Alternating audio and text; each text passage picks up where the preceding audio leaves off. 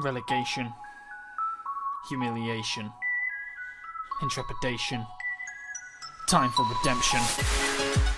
Oh, oh, oh, oh. No, I'm not gonna be part of your little game. No, I'm not. No, I'm not. No, I'm not gonna be part of your little game. No, no. The lights are on, and then we step into the room. I catch a glimpse of your eyes, and you say that it's too soon, but I am ready to challenge your immortal throne, and I'll make you jump faster than a stone. Stephen, you're clearly a heathen. This poison gas that I'm breathing is quite hard, but this facade will leave you red-faced and wheezing. I can tell that you're seething from all the steam you're unleashing. Just like a kettle, your metal will have its pressure decreasing. I cannot lie, I know last season wasn't great. My head was all over the place and I was in a state, but this time round I'm making absolutely no mistakes. And now the title's handed to me on a plate.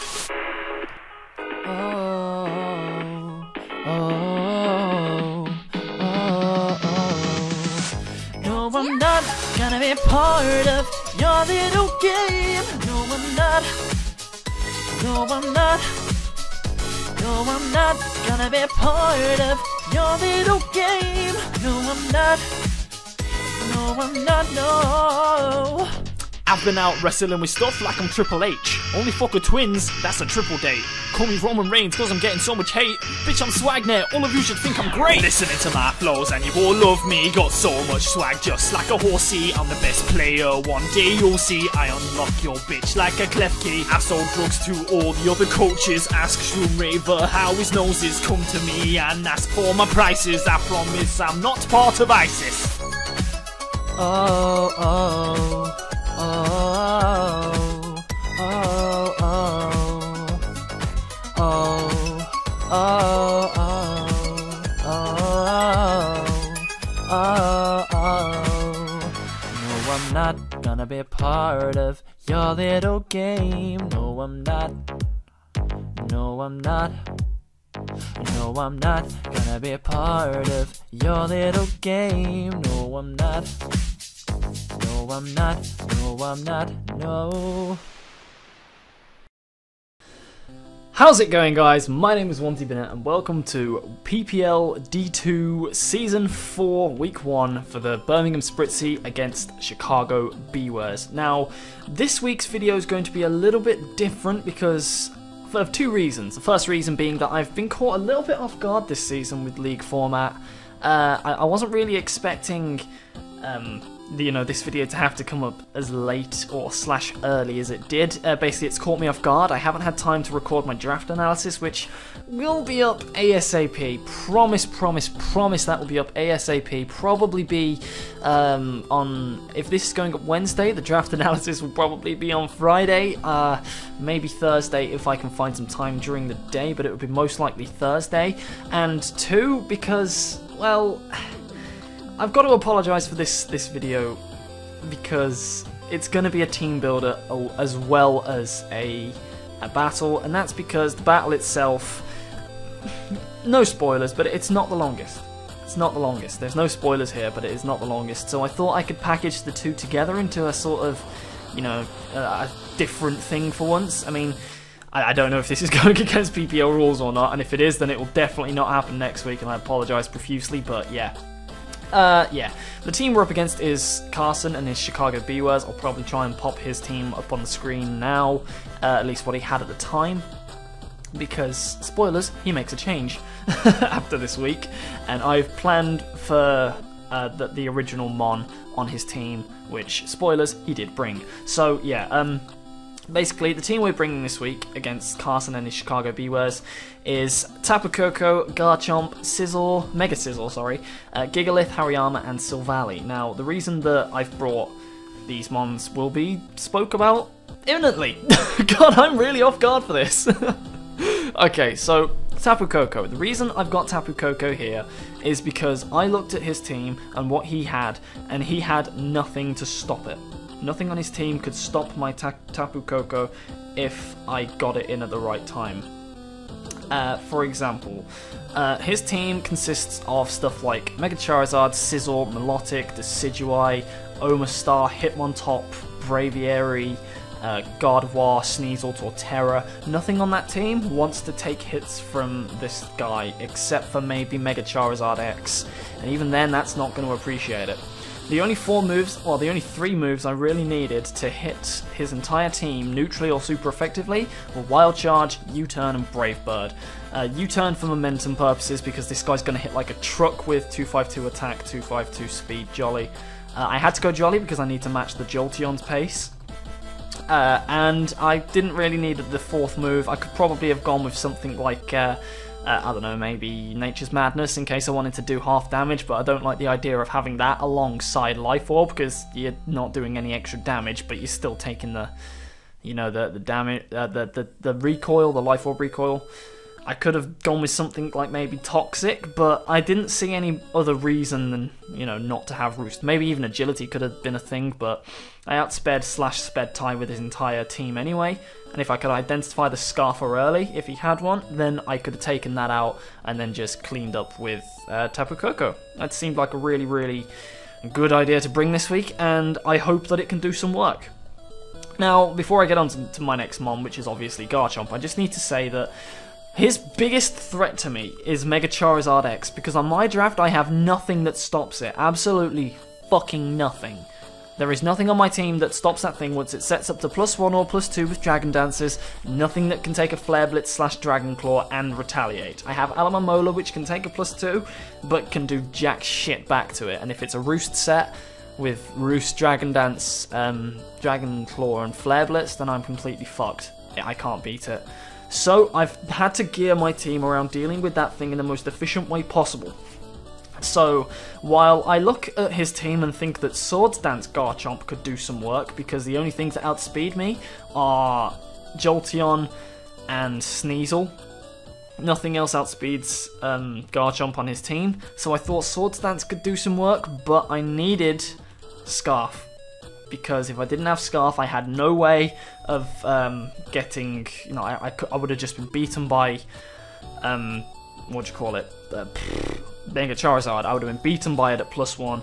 I needed a way to take it out, if like, I needed a insurance policy, as it will. And Scarf Chomp still hits pretty hard against his team. It still does some work with Earthquake, Iron Head, Stone Edge, you know, all of that all of that jazz. And yeah, I didn't need max speed because I only needed, if I could, I can't scroll down because I've done a poor job of stuff, but if I move this down, you can see 102 speed. I needed 167 to outspeed Mega Charizard at +1, and I outspeed the rest of his team with the Scarf anyway. Obviously Sneasel is a problem, but I don't expect it to come this week because I have a better matchup against Sneasel than I do against, you know, a lot of his other offensive threats. Sneasel kind of gets stopped by some of them. And yeah, that's the thing.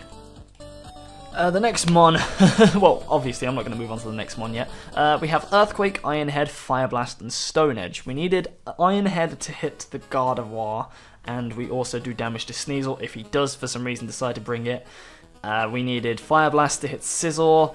It also does a bit of damage to Decidueye, and we have Stone Edge here, in case Braviary wants to show its ugly head, and to hit Mega Charizard if it tries to switch, you know, if for some reason we come up against the base form, we can't hit it with Earthquake, like if he switches in on my Earthquake, but that would be silly because he'd have to Mega Evolve next turn anyway. But these were the 4 moves I really needed. I'm not sure what else I could have possibly brought. Maybe if we look at some of the other moves, I could possibly have brought maybe a Draco, maybe an Aerial Ace, maybe Outrage, maybe Dragon Claw. I didn't really feel like I needed the Dragon Stab as much in this game because he has the Gardevoir, he has the nothing else. He has the Scizor. I didn't feel like I wanted to be locked into Dragon Claw on a Scizor that could possibly, you know, Swords Dance and Roost up. I'd rather be locked into maybe a Fire Blast or an Earthquake. Yeah, it was just 4 coverage moves, whatever I needed. And on to Mega Sizz. Obviously, you're going to see their nicknames in a minute anyway, but yeah, Mega Sizz here was an interesting one for me because I wanted a Mega Sizz that could that could take hits and then Swords Dance and Bullet Punch everything to death. If I look at his team, he has 4 things on his team that reliably, and I say reliably, no, 3 things on his team that can reliably deal with bulk up Mega Sizz, Mega Charizard, Scizor, and Milotic. And Scizor, I beat one-on-one because I'm bulkier than it, and I can Sword Stance and I have the Aerial Ace. Milotic, as long as it doesn't burn me, I can still do some serious damage with Aerial Ace. And Mega Charizard, which, as we know, is still a problem. And if I'm at +2 and it needs to happen, I can still Bullet Punch this thing and hurt it a lot. Yeah, it seemed like this was the best thing because the rest of his team, Hitmontop, I beat one-on-one. Jolteon, I can take 2 Life Orb Modest Thunderbolts from it, and I can respond with a Sword Stance Bullet Punch. Omastar, I can take a +2 Hydro Pump from it, get up to +2 and respond with Bullet Punches. Braviary might be a bit of a problem, but I think I can take a... I'm not sure, I didn't really do much calcs for Braviary, honestly, because I didn't feel like it was a good matchup to bring Braviary here. It could have really hurt me, but Gigalith kind of stops it if it doesn't pack Superpower, and if it does, then... yeah, I could have been hurt, but I didn't really plan for it. I felt like I had too much offensively to check it. Gardevoir, Bullet Punch kills, Sneasel, Bullet Punch kills, and Torterra, Aerial Ace really kills. So I felt like if I could get rid of at least 2 of those big 3, like if I could get rid of the Mega Charizard and possibly Milotic, I could beat the rest of his team and sweep with Sword Dance Bullet Punch. Felt like the right course of action, and I hope it works in the game. Then we have Gigalith, and the reason this guy is here is simply for 2 reasons. Stealth Rock, and to kill Mega Charizard at +1. I have Stone Edge and Stealth Rock on here, literally because I'm going to get Stealth Rock up at some point, and I'm going to kill the Mega Charizard. As long as it doesn't set up to +2 or have Will-O-Wisp, it will die to me. Because I'm not going to allow that thing any room to kill me. I'm not going to allow it any room at all to try and, you know, pull off shenanigans. So Gigalith here, I'm used to this guy. I've used him very well. I really like Gigalith, and with Sandstream, it's given me a really nice little option to use. I've got the Smooth Rock on it because he has only got the Torterra, Scizor, and Omastar that aren't hurt by it, and Mega Charizard doesn't appreciate being worn down every turn. Neither does stuff like Decidueye and Hitmontop and Braviary. But yeah, Toxic, just in case Torterra wants to come in and ruin my day, I can at least Toxic that thing maybe. Yeah, this guy is literally just built to annoy the Mega Charizard and kill it in one, because I one-shot it with Stone Edge and I can Earthquake it if it's already at low health. Yeah, it seemed like the best course of action, and I hope it can do the work. Now, this guy was interesting because I was originally planning on having Landorus or Stoutland in this role. In fact, Hariyama is the only mon on the team that is, like... I only brought this guy because I was mulling between Hariyama, Landorus, Stoutland, and Alamamola. I decided with Hariyama because I felt like I could do more to the rest of his team. If we look at what he has, Mega Charizard, I can kill that with a Choice Banded Close Combat. Scizor, I can kill that with a, you know, Choice Banded Close Combat / Fire Punch. Milotic isn't going to appreciate Close Combat. Decidueye, Fire Punch. Jolteon, Close Combat. Hitmontop, I 1v1 with Close Combat. Omastar, kill it with Close Combat. Braviary can hurt me, but I can still Close Combat it. Basically, with this guy, I can kill something on his team before going down. The EVs I have are enough to take, I think, a +2 Dragon Claw from a jolly Mega Charizard. I think that's what it was for. I think that's what the 92 defense is. And the speed was to outspeed minimum speed Sizzle and minimum speed Decidueye. Because if you look at the speed real quick, let me just move that down again. We look at the speed, 91. Decidueye without any investment hits 90. So yeah, that's what that's for.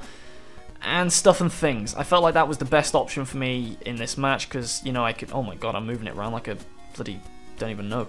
But yeah, I felt like that was the best for me in this situation because this wasn't going to be an easy match for me. It had to be very, very carefully orchestrated. And if I could, you know, U-turn around with Coco into Hariyama, that is very, very potent because then I can punch a hole through his team, and it gives me options for later sweeps with Sizzle or Coco. And now the crux of this team is Scarf Silvally.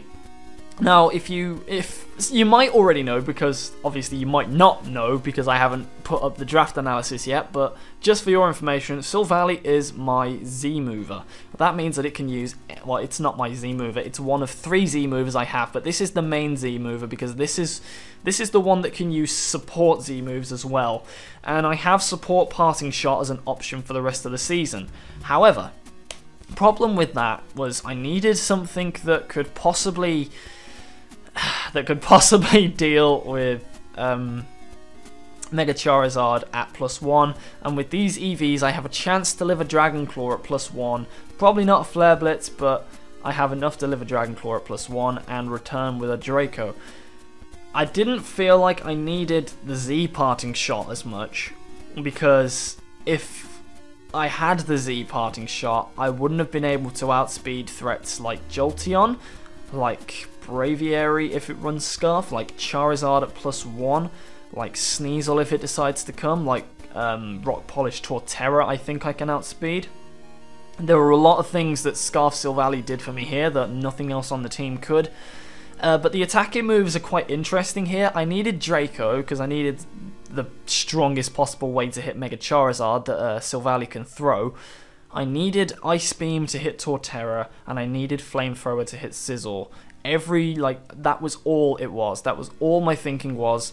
This guy is just going to be throwing Parting Shots around and possibly Draco Meteoring Mega Charizard. Everything else was irrelevant. I didn't need anything else. I'm gonna, like, if you look through its move pool, I could have packed Explosion instead of maybe Ice Beam to hurt Torterra. I could possibly have packed X-Scissor maybe to hurt the whatever.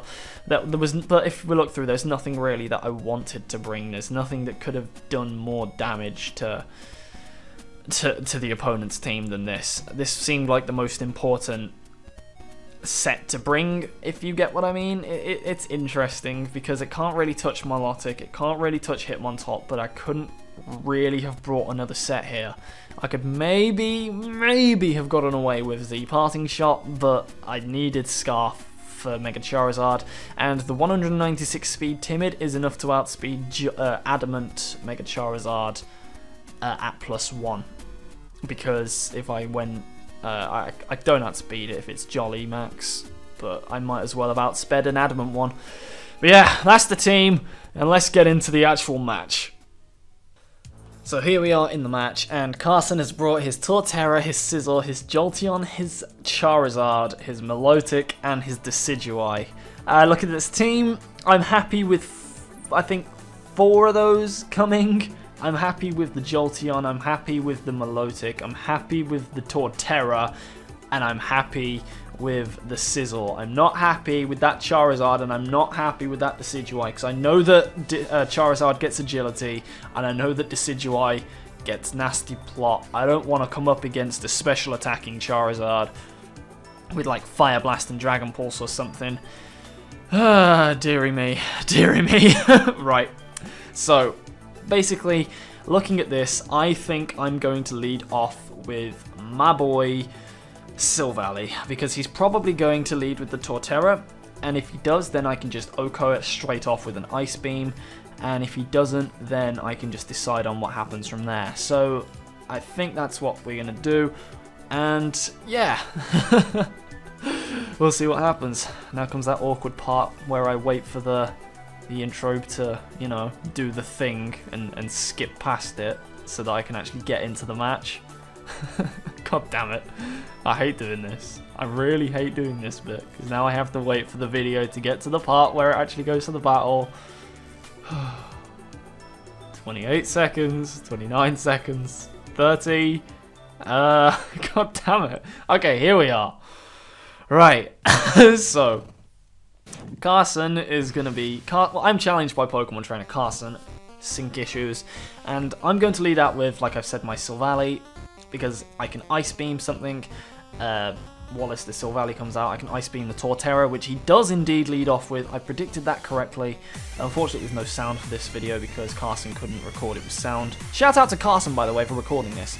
But yeah, I'm going to go straight for the Ice Beam, popping his Yarshe Berry, which is going to allow him to live one and get up, I think, his Stealth Rocks, which was an absolute pain in the ass because I predicted the lead correctly, got the Ice Beam off, but it just annoyed me because I did everything right and got popped because of a Yarshe Berry, so that's good prep on his part. Apparently he said he changed that about 5 minutes before the battle from Yarshe Berry, from Rocky Helmet, so I'm quite annoyed at that. I would have been able to get that thing out first turn.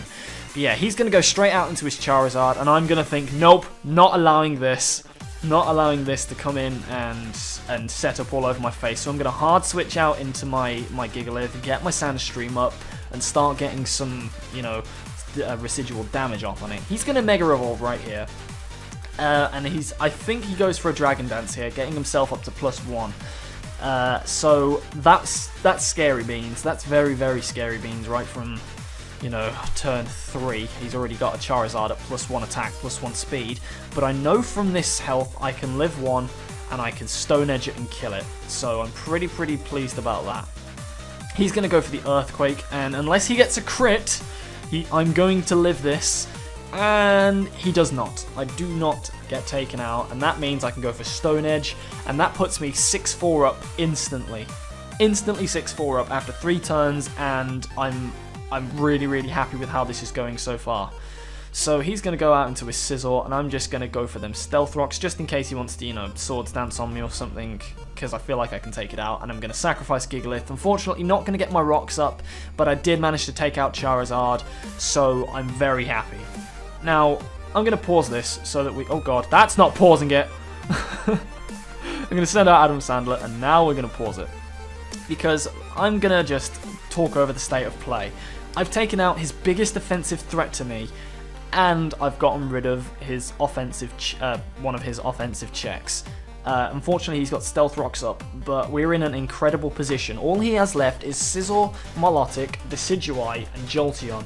Tapu Koko can kill all of these very easily, because the attack investment plus Life Orb means that I can pretty much sweep from here. The only one I'm not too sure about is Scizor because of Bullet Punch, so if I can get rid of Scizor, the game is definitely in my favour, and I am in such a good position to you know, finish off this match. So we're going to unpause it here, as I've got my banded Hariyama out. I stay in hoping that I can, you know, hoping this is like a more bulky one, and I'm going to go for the close combat, and as you'll see, takes it straight out. I'm very happy about that, because that Scizor, like I've just said, is one of the only things that could possibly threaten Tapu Koko. And now I can just run through the rest of his team with my Tapu Koko. But here's where things get interesting. Okay, so I'm going to pause it here. I'm thinking at this moment in time that this Decidueye is just going to go for like a U-turn or something. I'm not really thinking straight. I'm thinking I can't really switch into my Scizor, because if I do, Hidden Power Fire is a possibility. This thing could have, you know, so many different ways of hitting me. I can't really go into Garchomp because it's going to hurt me regardless. I didn't really have many switch-ins to this, so I was kind of forced to try and hope that instead of maybe baton passing on me, that it could, you know, take me out so that I could get the free switch into Tapu Koko and then run through the rest of his team.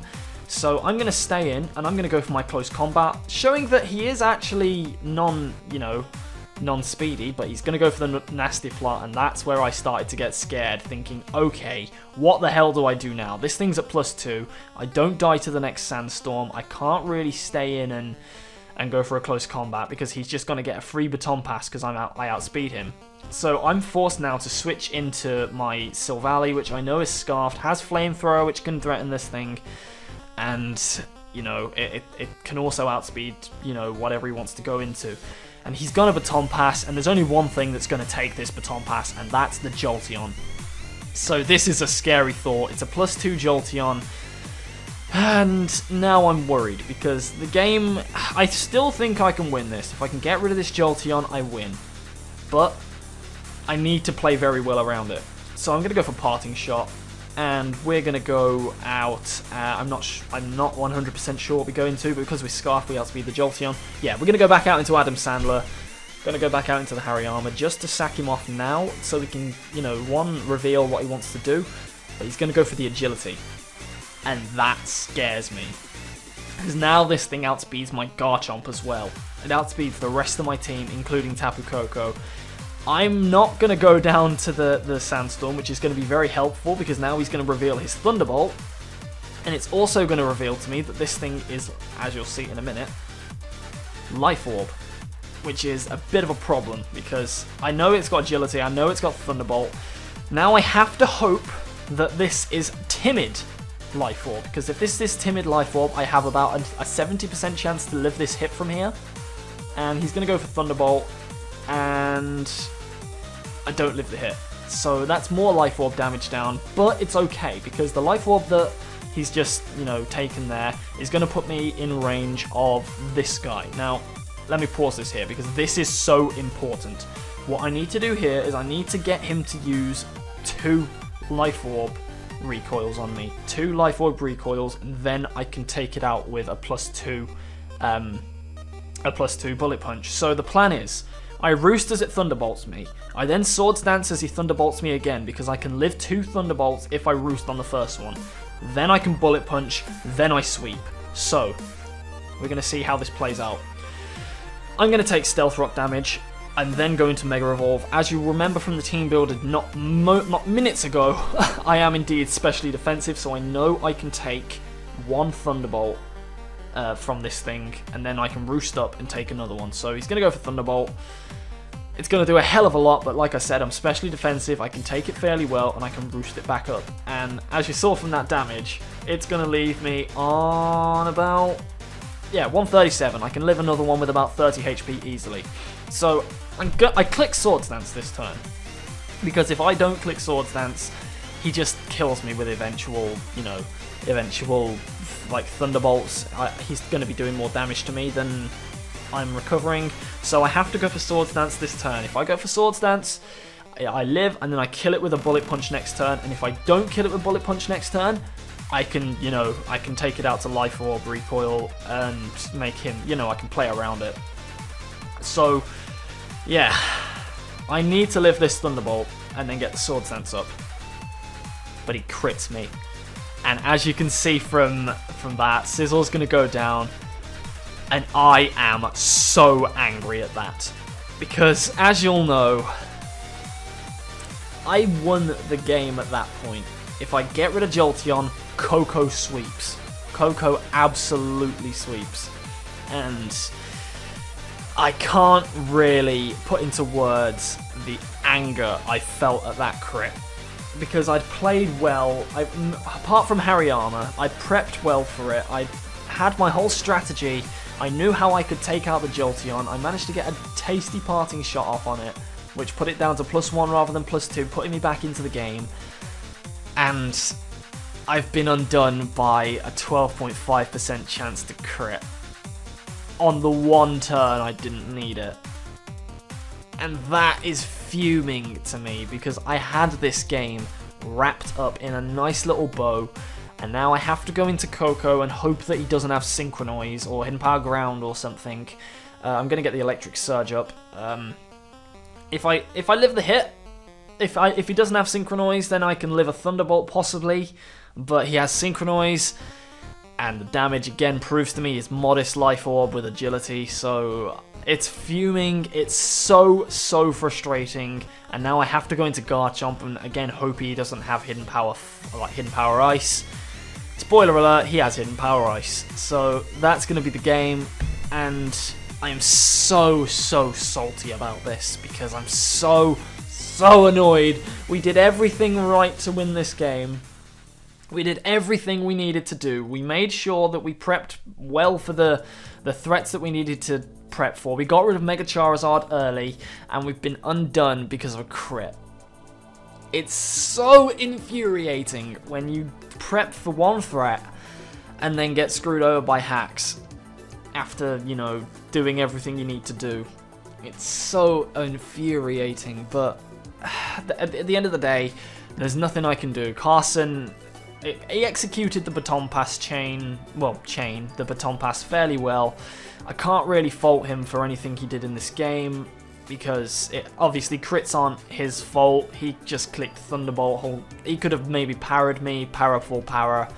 He could have, you know, there were lots of other ways he could have hacked me there, but it's just infuriating that I've lost to a 12% dice roll. And it's so annoying. It's going to take me a while to get over this one. It's going to take me a while, because if we'd have got off on the right foot here, we could have really done well. We could have really maybe snowballed from here, but now we're playing catch up with the rest of the league and it's derailed us. But yeah, Carson, you jammy dodger. I will get you back for this at some point. But yeah, anyway, that's going to be the game. Thank you very much for watching. I hope you've enjoyed this video, and if you have, don't forget to leave a like and all that good stuff. Next week, we're going to be up against Ryquin and the return of his Nido Queen's Park Rangers. Me and Ry have always had very interesting games. We've always enjoyed them. We've always had very entertaining encounters, and I'm really looking forward to seeing what he brings against me, because he's got a very scary team this season. But yeah, let's make sure the Spritzees can do this. We're not going to let this one thing bring us down, are we? We're going to keep going, and we're going to, you know, keep rolling out, and we're going to eventually win the league, because that's just what we do.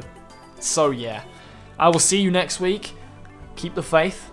I hope you have a great day and a great life. See you later, guys. Bye-bye.